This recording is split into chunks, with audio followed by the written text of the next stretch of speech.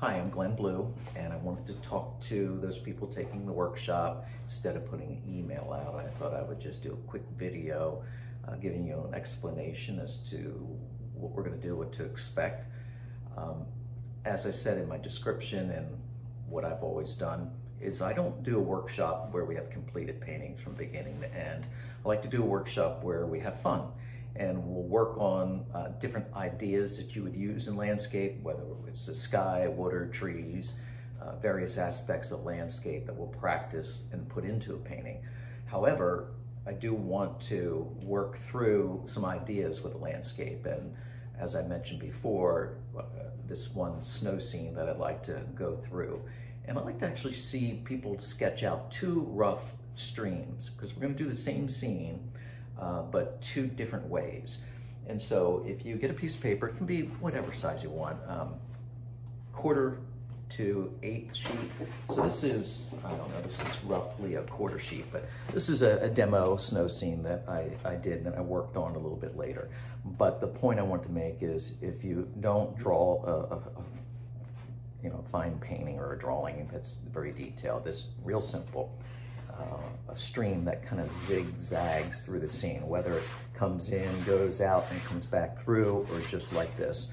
What I want to stay away from is these S-curves. So something like this, and this was another painting that I had worked on in a class where you can see where it comes in from this angle, zigzags through. So we have angles, not big S-curves.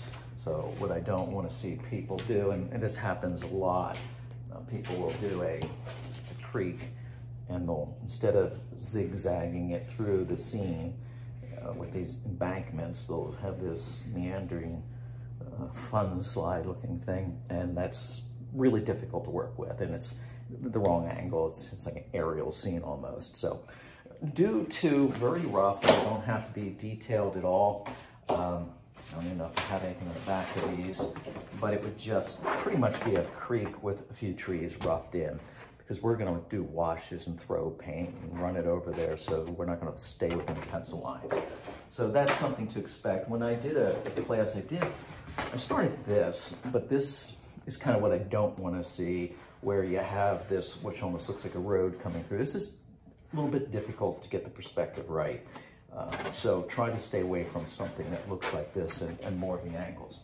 Another fun little demo that I want to get to at some point during the class is we're going to talk about background, foreground, midground with a landscape. And so very cliches, typical.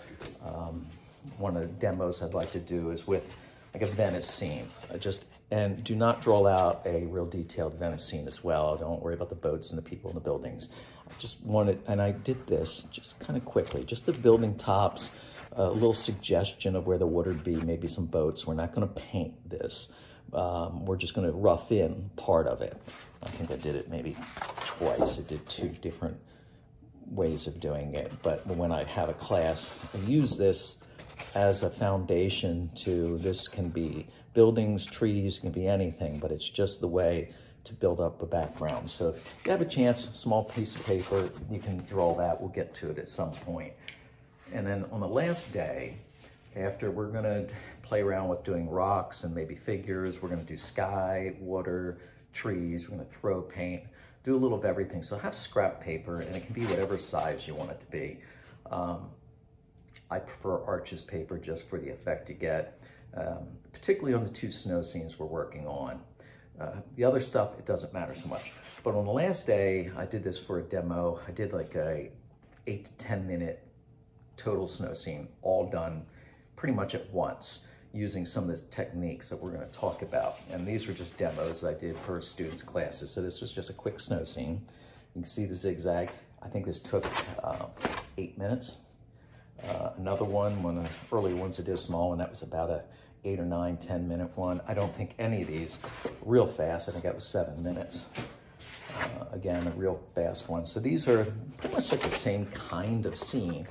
Various zigzagging streams, that's not it. Did them in 10 minutes or less. And we're gonna do that at the end on like a 1/4, 1/8 sheet. If you go too small, it's hard to control the paint. So I'd go a little bit bigger, at least a 1/4 sheet maybe. And I'll show you a few other things to think of and then we'll see you next week.